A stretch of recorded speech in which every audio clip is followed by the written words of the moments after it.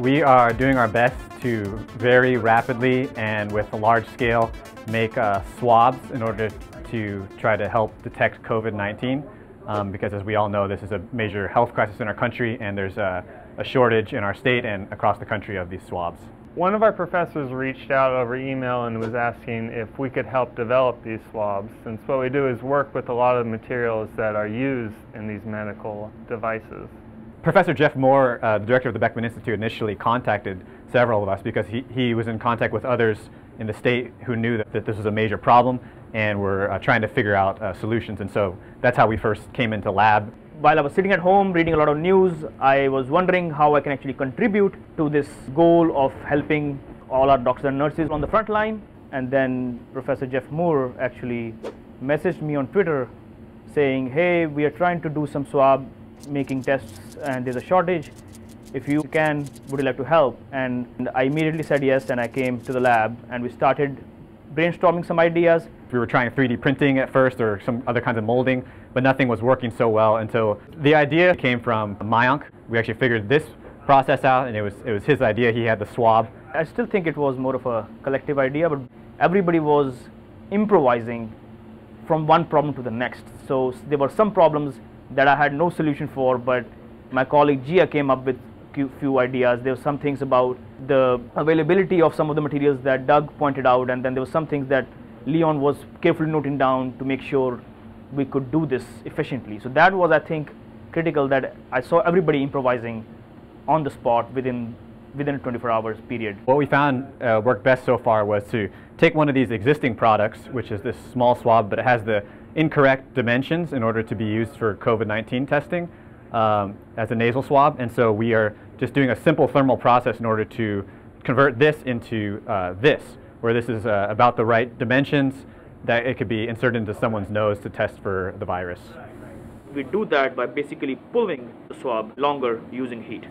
To do this process, to go from this small swab to a longer swab, roughly 6 inches in total height, we'll attach this small swab to the binder clips, then take this rack in the oven for our drawing process, and then we wait for roughly 3 minutes. The drawing for all these swabs is complete. This rack will be placed onto our cooling location to cool down, and they are almost the same length, between 5.5 to 6.5 inches.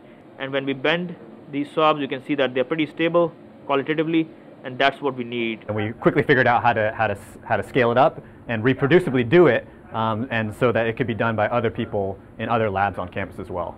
Over a period of, I'd say, 3 days, we went from having several ideas in our head to actually having a product, and one that we've actually delivered to the hospital and can be tested. I cannot believe how quick this has happened. The first email that any of us received was on Monday.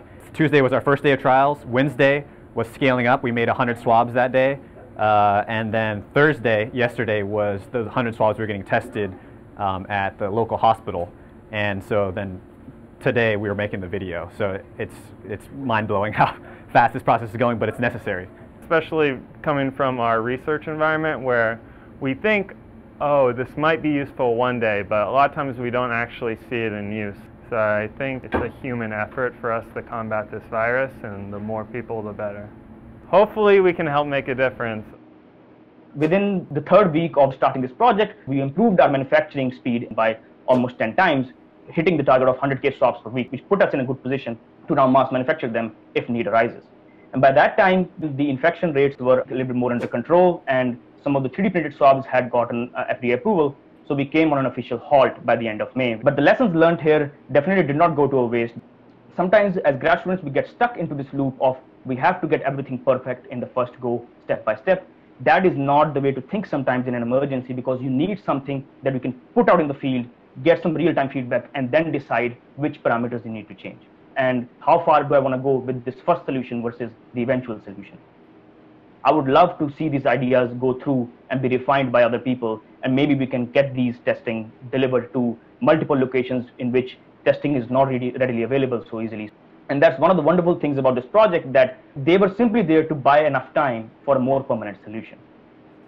Going in, we knew that we would really love to succeed, but we would hope that we would never need that solution.